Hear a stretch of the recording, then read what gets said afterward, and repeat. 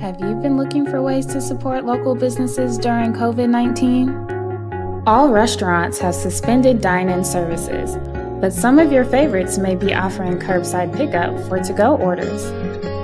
Don't want to leave home?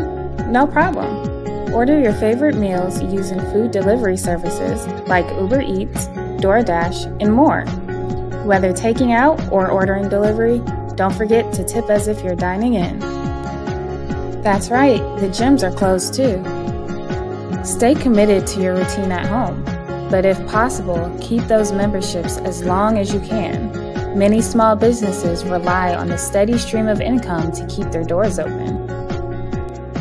Are you missing your favorite retail store?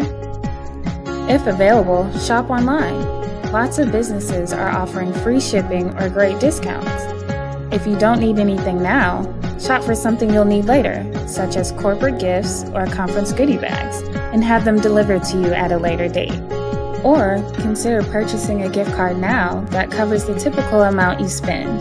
Then when stores reopen, spread out the use of the gift cards or give them as gifts to encourage others to shop there. So let's review some of the ways you can continue to support local businesses.